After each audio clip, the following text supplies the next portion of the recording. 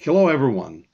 In this episode of Hewlett Packard's Labs podcast From Research to Reality, I have a great honor and pleasure to host Jim Greener, who is Director of Silicon Design Labs in Hewlett Packard Labs. Welcome, Jim. Thank you, Dehan. It's always a pleasure to speak with you. So you are leading a great team pursuing many projects in silicon design. How did you enter this area? What is your history? Yeah, sure. So I actually graduated from Colorado State University here in Colorado, in Fort Collins, Colorado, where I still live and work for HPE and Hewlett Packard Labs. And at the time, it was the beginning of kind of the PC revolution, if you will, and started in PA RISC microprocessor design for HP back then.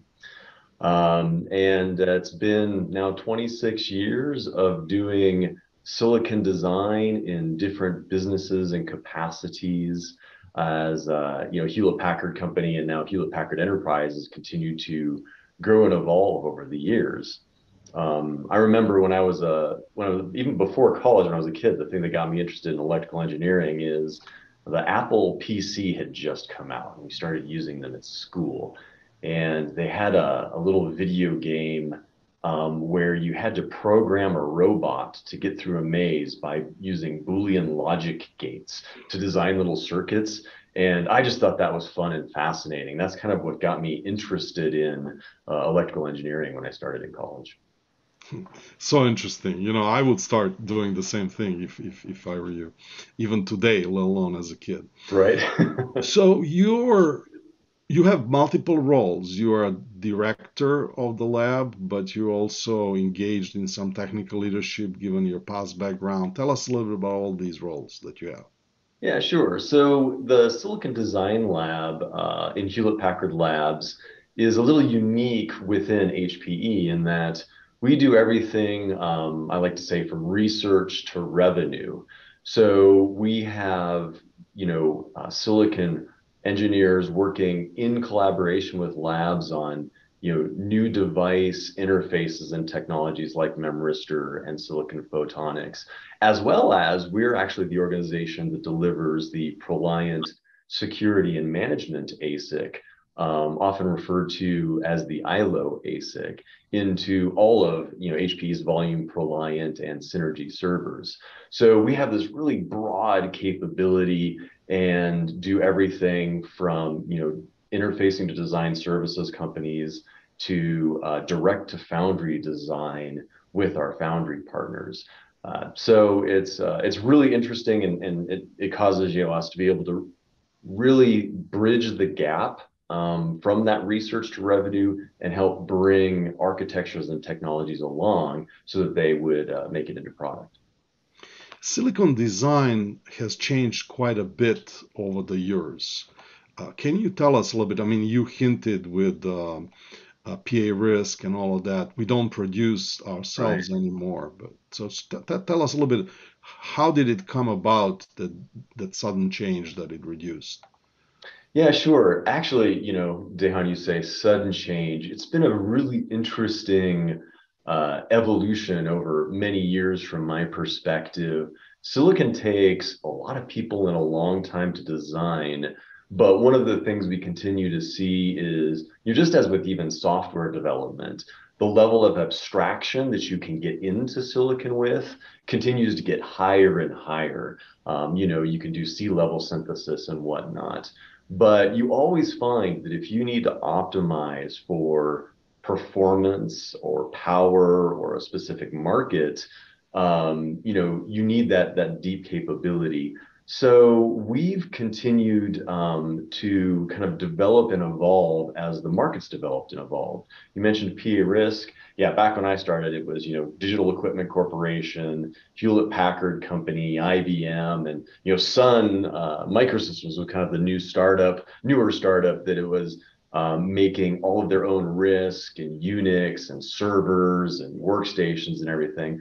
Well, industries evolve, and HPE, recognizing that we weren't necessarily going to be a foundry leader, knew we needed to progress. So we partnered with Intel for microprocessors.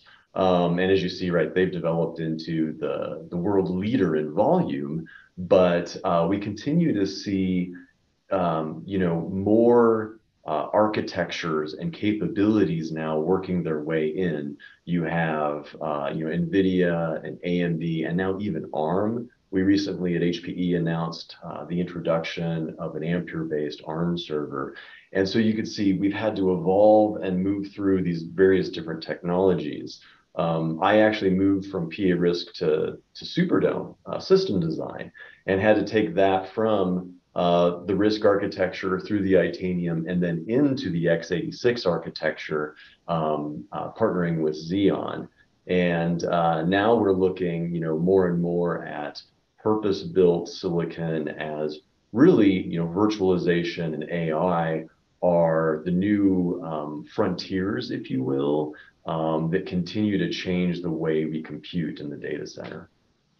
As you were talking about this whole process, it occurred to me that while we were talking about disaggregation of computer, into vertical disaggregation into CPU, memory, etc., actually the whole industry has been disaggregated that way. How has that changed your required skills? I mean, you don't build the whole system anymore. You work with all these memories, CPU, accelerator vendors. Have we become more of a system integrator as opposed to system developer? Well, that's a really, really interesting and good question. So, what you see is that where there's very high volume for an application and many people use the same application, it essentially commoditizes. And at that point, something that was even true of, Bill and Dave Packard and or sorry, Hewlett and Packard, who founded the company, is they were very keen on partnering. And so what I look at it as, you partner where the technology exists. It's not innovative to build something that already exists.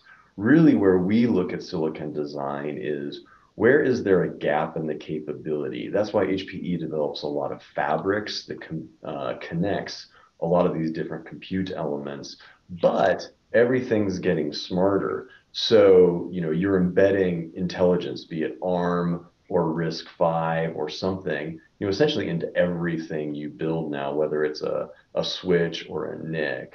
And so we look at it as partner where the technology exists and there are leaders in industry. Like we don't have a fab anymore, right? TSMC is a fantastic fab, and they don't vertically integrate. We love working with them. And we also work with other fab partners, both for development and are looking at the changing ecosystem there, right? As Intel introduced the opportunity to work with them as a fab partner.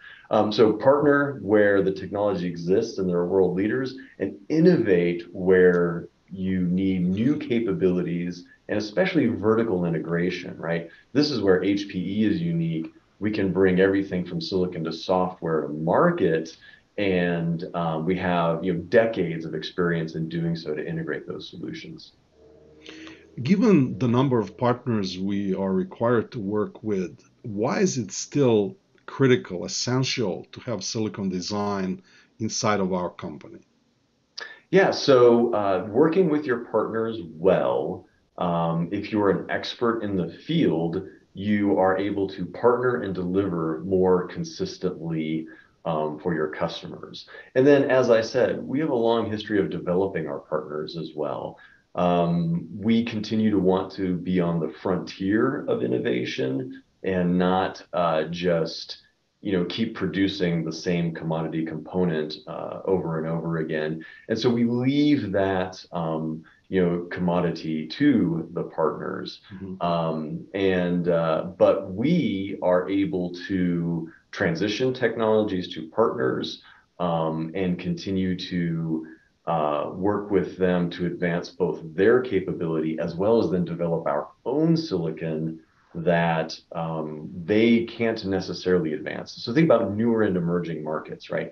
That's where you need an HPE to step in and really develop and lead the way before a volume partner can really go enter the market. Very, very interesting. Can you now be a little bit more specific? We're talking about in general about this whole area. Can you tell us about some specific projects? You hinted at ILO, perhaps there are others, interconnects, or whatever you prefer to talk about. Sure, yeah. Let me talk about a couple that we've disclosed more publicly previously. So we are still in labs developing memristor-based technologies, and we continue to develop security and other structures, silicon interfaces around those memristor interfaces. So we have some exciting projects going on still in that area. As well, security and virtualization are, absolutely huge. We know that, every system and every network is constantly under attack. So where we look at these new novel approaches of devices like a memristor, we also then continue to expand the security capability within ProLiant and other servers through our silicon innovation. And you're starting to see emerging standards in this area as well. And that's another place where we are at HPE engaging and deciding where it is from a standard standpoint we should be involved. So we continue to do everything from research to revenue, big focus on security and virtualization. And then as well with AI and AI as a service emerging, we continue to look at that, but more on the deeper research front than on the active product development front in the silicon area. Very interesting. You have spoken about the past, about the present. Can you look a little bit in the future? Where do you think the silicon design is going? How important will it be given the end of Moore's law, end of Denner scaling, and all these doomsday predictions? Yes. So silicon is pervasive, right? Look at what we experienced in the auto industry due to COVID and supply chain shortages. Every consumer product, right, is silicon. Depends on silicon, and then the data center, of course, is run on silicon. So silicon is huge and critical, and that's why you see, even governments now getting involved with what do we need to do from an overall silicon industry and capability standpoint. So what we're going to continue to see is we're going to see the levels of package and system integration continue to increase. We'll also see standards like UCIe move from just, say, a processor interface or a networking interface to the chiplet level interface. And what I'd really like to see is rich ecosystems evolve, right? So that we can no longer be bound to purchasing a socket alone or developing our own socket in silicon, but where we can have multiple vendors and multiple innovators collaborating and contributing within that silicon package, right? We like to say the package is the motherboard of the future. And that I think is absolutely going to be a big part of silicon and silicon innovation as we look forward. It occurred to me as you were talking that you start from materials. You're mentioning memristor and building these materials, creating and designing them, then implementing chips, packaging, and then going even into solutions. So not only that you are touching all these components, it seems to me like silicon design that you're pursuing is the integral glue to all of them. It's much different than it used to be in the past. Right. Yeah. As a matter of fact, if you look at the evolution of HP and HPE's products, the silicon we do today at Hewlett Packard Enterprise and products mostly manages and interconnects, right? Hmm. So we don't develop the core compute silicon for most of our systems. We've been using partners. And so that's because that's where that innovation was necessary. As we Hmm. see these new architectures and programming models evolve, that's a place where everything, as I said before, is kind of getting smarter. And so in the research area, we have to look at how in the architecture and of the silicon and the system and the software, we integrate these different components, right? And so Hmm. you're hearing more and more about that heterogeneous compute. Yes. And that's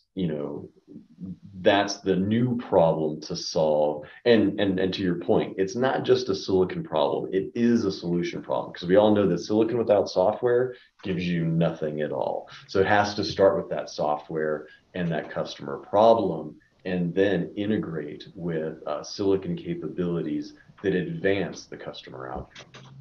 You mentioned multiple times that you work in labs, but at the same time, you are also contributing to products. So, how does that work in your case? How does this transfer happen?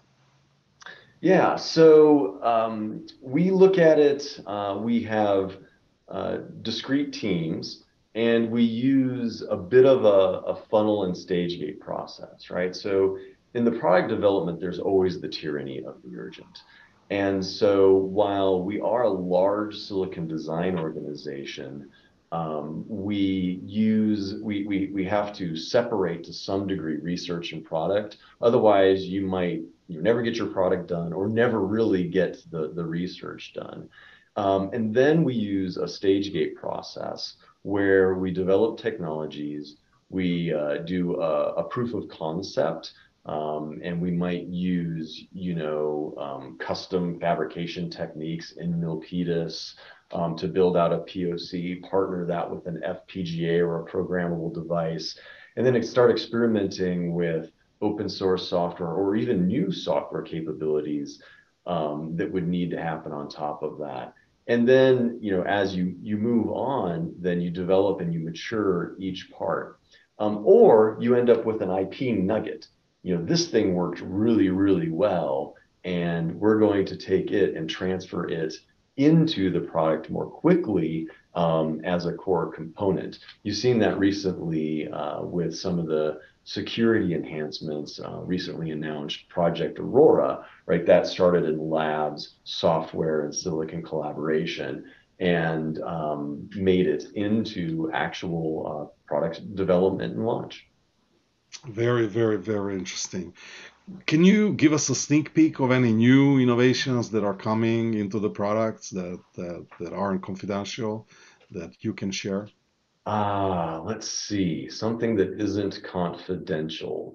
So let me go again to a partner and collaborate area. So we've continued to develop interfaces in silicon and CMOS for, as I said, various different components.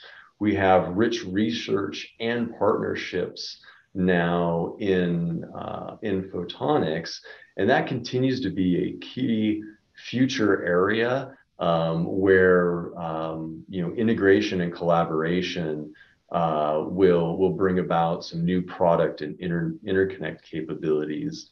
I also mentioned, of course, making things smarter. So you will continue to see more ARM cores in the devices. And then the long-term vision with HPE's journey to offer everything as a service and grow, develop, and support our GreenLake business is, you'll have distributed, containers and or compute software elements or applications maybe everywhere in the system. So these are a lot of the advancements that we're working on, and we'll start making it into product as we finalize the technology and the use case and mature it. You keep on mentioning partners, but there's even larger ecosystem. There's also universities, there's government, and there are customers themselves who in many ways are part of this ecosystem with their requirements. So how do you work in this ecosystem? Yeah, so that's really interesting. This is where it's nice to be part of an organization like Labs. So we have university partnerships, and of course we have a rich set of different universities that we have alumni with that work here, and so we keep our our university connections and partnerships for both talent pipeline and technology collaboration going that way. We do, of course, HPE has many federal bids and government partners, which also brings about collaboration and innovation opportunities. And then, as well as we've talked about multiple times, there are the business partnerships where we might be looking for a partner that would want to co-invest in bringing a technology to market. And we've done a number of those over the years as well. Since we have started with universities, can you tell us a few remaining technical and research challenges that you can ask of universities? I'm sure a number of professors may be watching this podcast, so this would be a good message for them. Right. So, yeah, I have two key requests and I guess I would say opportunities for the universities. Obviously, as we've talked about, right, silicon engineering, compute is pervasive in everything we do. And so, you look at the market right now for talent, and it's very, very hot. So we went through this. It was actually a lot like this in the 90s before the tech bubble. So I see a key role in the university, right, is in producing talent, and especially in this area. And then as we look at the evolving and changing demographics and the global industry, we need to make sure that's a diverse talent pool as well. On the technology side, we need this talent pool to be well versed in the growth areas, right? And this includes, of course, HPC, AI, and edge. And then while engineers become more specialized because of engineering versus, say, computer science and software design, we need to continue to drive integration skills because, again, that's where the real outcomes come about. So those are the three things. I actually sit on the board for the electrical computer engineering department here at Colorado State University. And those are some of the things we work on there. And as well, I look to the other universities that we partner with to work on as well. We have been talking about how silicon design has changed. On the software side, we have a strong movement in open source. There's equivalent of open compute with RISC-V and others. Yeah. Do you think that these movements will change silicon design the way the open source has changed the software development area? Yeah. So what does my crystal ball say? Yeah. I watched and worked as, even HP helped lead from proprietary Unix to open standards, right, using x86 and Linux, and how that really changed the industry. Silicon is still different from software. You build a discrete component that has a finite lifetime. It's harder to update, obviously, and replace. So how much the open silicon opportunities change the industry still remains to be seen because it's going to move more slowly than, let's say, some of those software opportunities. But I do fundamentally believe that, as you saw Linux as an open sourced operating system and all of the derivatives spring out and come about, we'll see RISC-V become a developing architecture where you have businesses that'll offer, capabilities and services around RISC-V, and it'll speed the time to innovation for silicon. And so these technologies will be adopted. It's just a matter of, I think, how long it takes from a silicon perspective. The other place, and you mentioned open compute. Obviously, HPE is very active with open compute. We like to partner with OCP at the system level to share as much as we can for components, security, and technologies to make it easier for our customers and to leverage those partnerships and the volume wherever it's possible. But then, these interfaces, these standard interfaces like CXL and UCIe, and their development is the other place where the continued expansion of the capability within the standards to solve these new problems, that will also really help drive these innovation opportunities. I have been active in IEEE, and when I would visit industry, they usually say we benefit from IEEE in terms of conferences, publications, sometimes future directions. How is the area of silicon design and your team? How are you all benefiting from professional organizations such as ACM, IEEE, Usenix, and others? Yeah, so silicon is a design discipline within electrical and computing or engineering. So it benefits in the same ways, through the standards participation, through the publication and the sharing of knowledge, and then actually a big one for me that IEEE has been is a group that unites students and professional communities, right?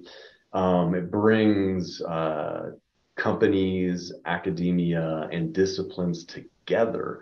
And I always find that to be, an exciting opportunity for innovation when you share problems and opportunities.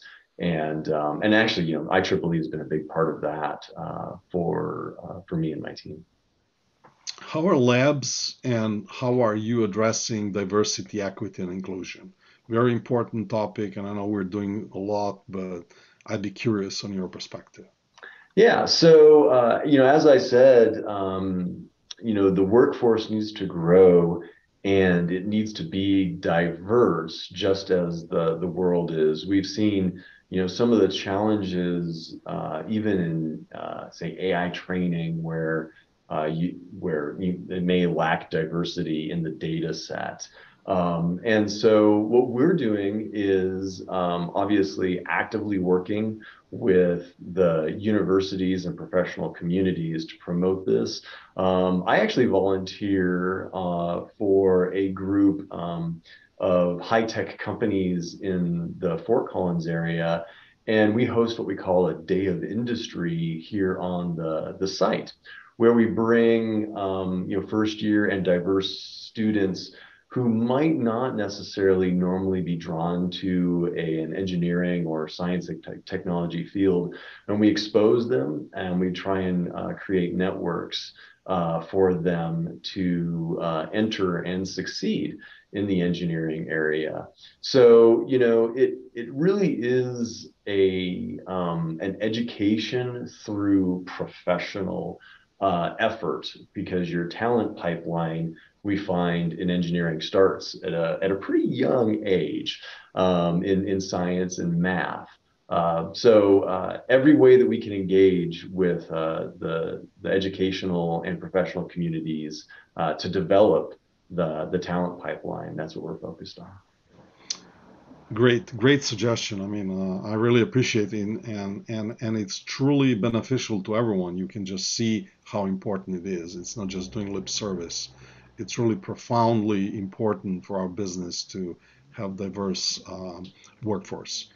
I usually end these podcasts on a personal note, and almost in every single case, people grew up on the East Coast, lived or got school in Midwest, then came to California, or vice versa. You are a unique person who grew up in Fort Collins, who went to school in Fort Collins, and even work now there. So how does it feel?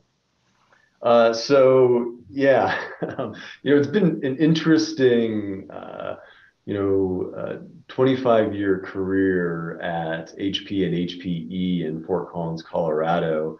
Essentially this team seeded the silicon design. We have an Intel, a Broadcom, and an AMD site, essentially on the four corners of the street here. Those were all essentially started by HP heritage.